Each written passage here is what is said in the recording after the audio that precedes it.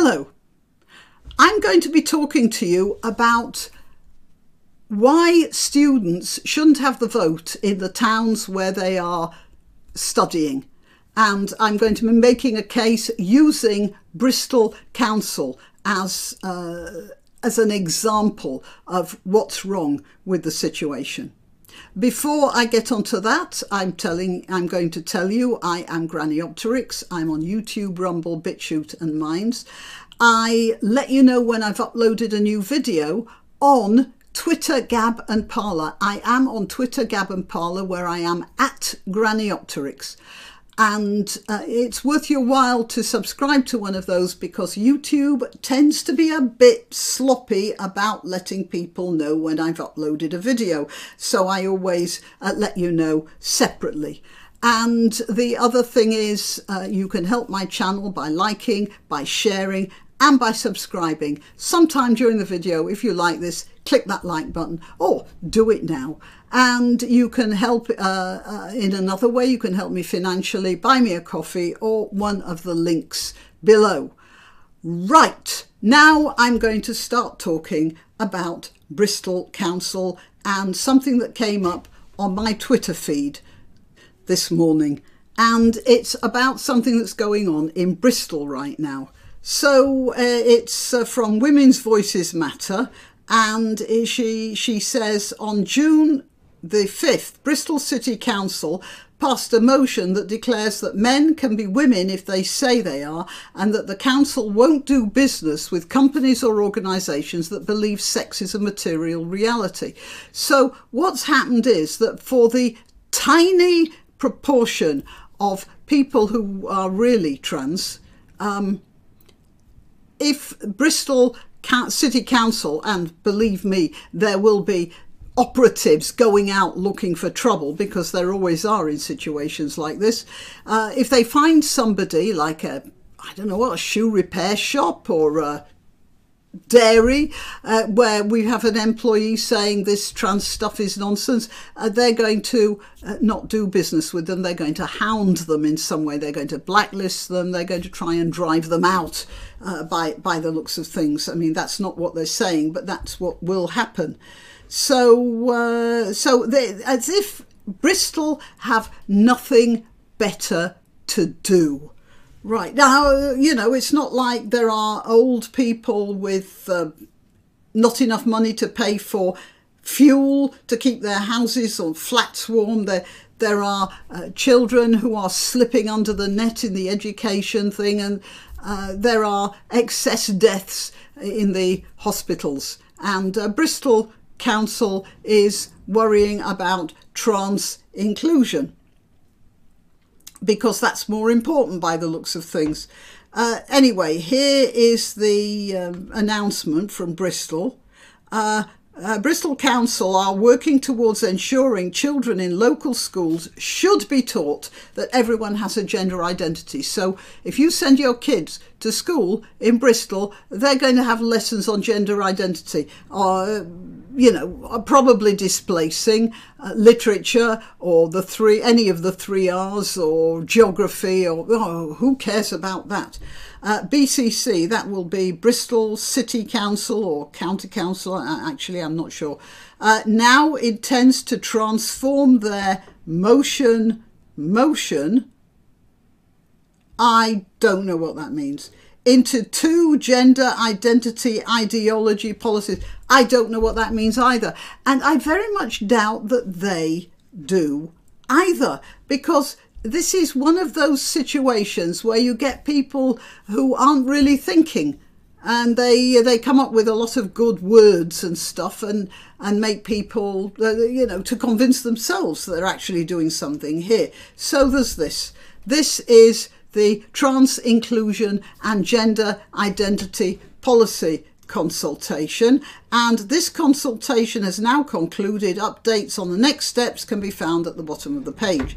Bristol City Council is developing a new policy to provide clarity on how best to support trans and gender diverse service users and citizens. Look, as I keep on saying, people who are genuinely swapping apparent gender, say, a man who goes through all the operations and all the psychological tests and the hormone treatments and everything in order to resemble a woman is still not a woman. But I'm perfectly happy to accept them, such people, as members of society, to treat them as women, because in general, if they've gone through all of that stuff, they look like women, perhaps slightly masculine women, but still like women. And they and that's fine. But what we're talking about here is not those people.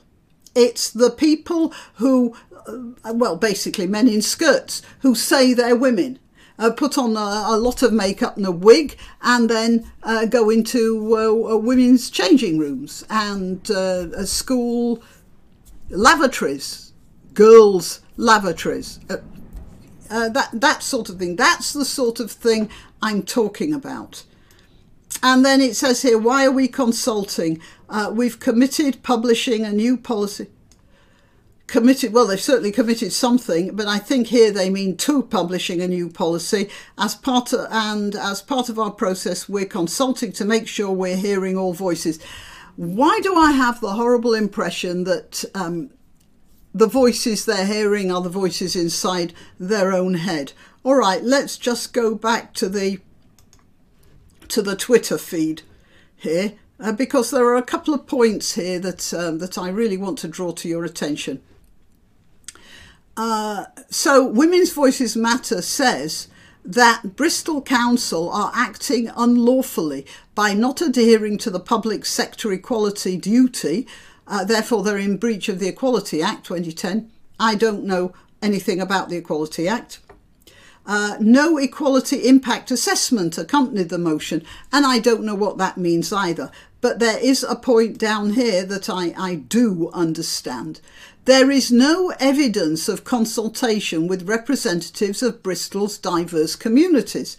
Right, so there's no evidence that they actually made any reports in this so-called consultation. Now, either they didn't actually do the consultation, or they did it but didn't keep records, which is even worse. So this is really sloppy governance, isn't it? And then there's no evidence of consultation with people who hold protected characteristics. And this is really ironic. People who have protected characteristics are some ethnic minorities, particularly Muslims. All right, so we have a situation here where they apparently have not been holding consultations with Muslim families or girls who might feel uncomfortable about men in skirts coming into their changing rooms and lavatories. And the ironic thing is that, do you think Muslim girls are any the more to be listened to in a situation like that than non-Muslim girls, who also will feel very uncomfortable about men in their changing rooms? This is the whole thing, that she has to bring up the idea of protected characteristics being listened to. But the fact is, women should be listened to, but women in general are not protected. Just certain parts of the female population, certain parts that hold certain religious faiths. But the fact is that because they didn't consult, or apparently didn't consult, protected characteristics with people who had protected characteristics, then they are against the law.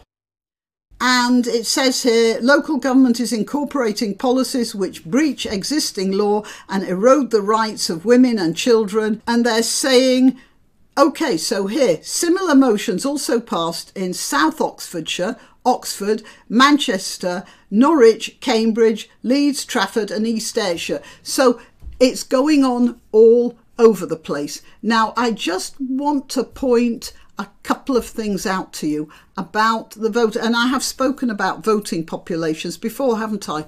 Well, I'm just going to talk about the voting population of, let's just stick to Bristol.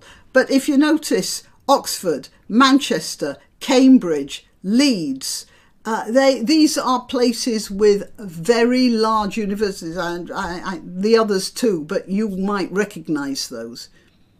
Very large universities and consequently a very large student population. And let's just see if I can find this. Okay, so here is Bristol Council.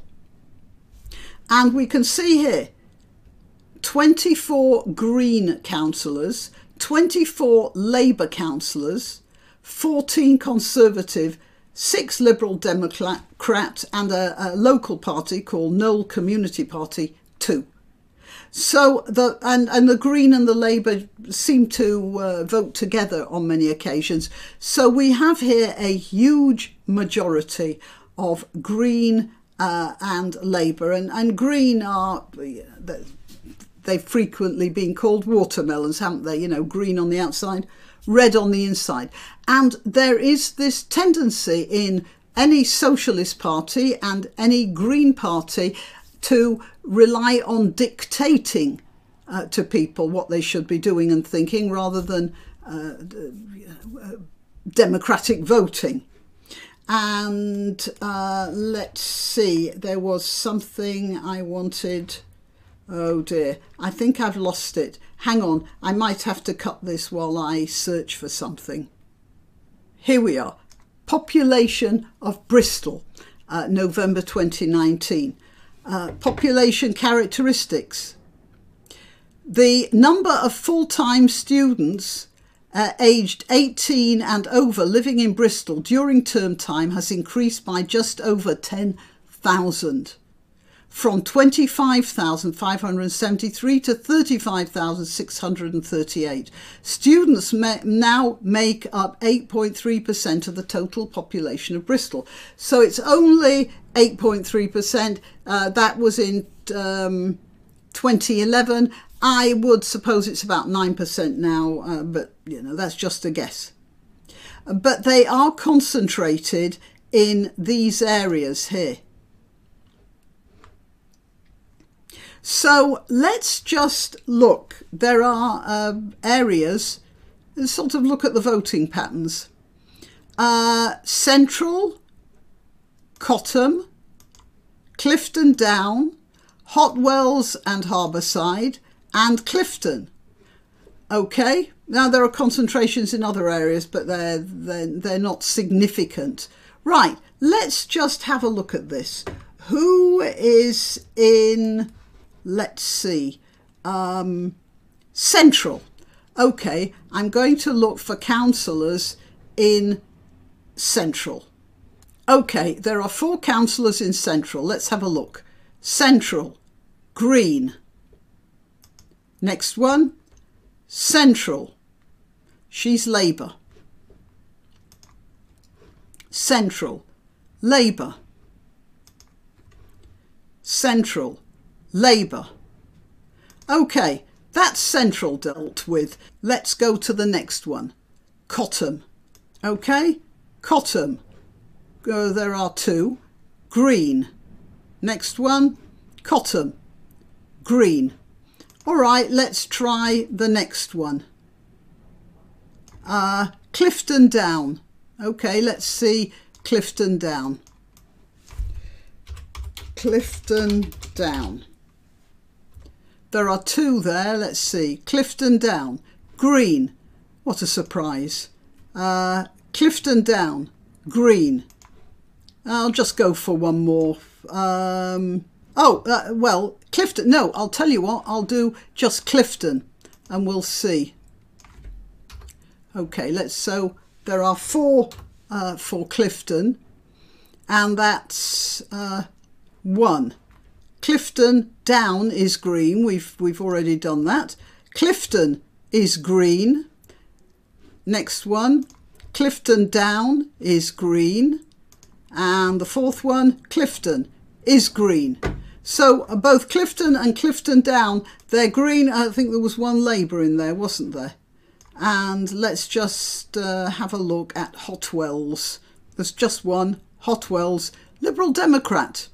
Okay, right, not a single Conservative among them. Now there are a couple of areas where there aren't quite that many, but you can sort of get the picture.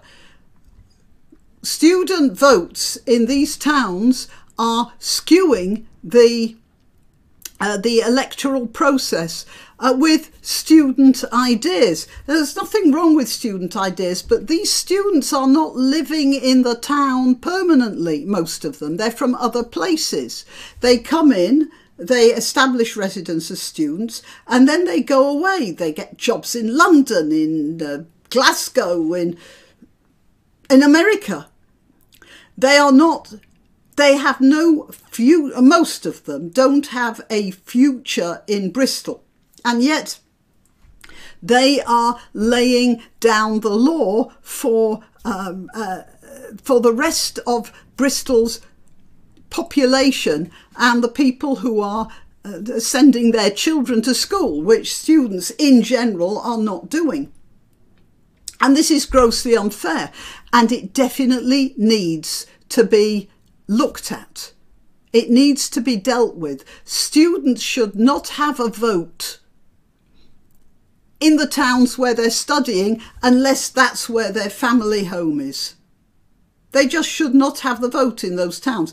They may, I'm not saying they should be disenfranchised. They can have a vote in their hometown, but not in the university towns, because they are skewing the democratic process.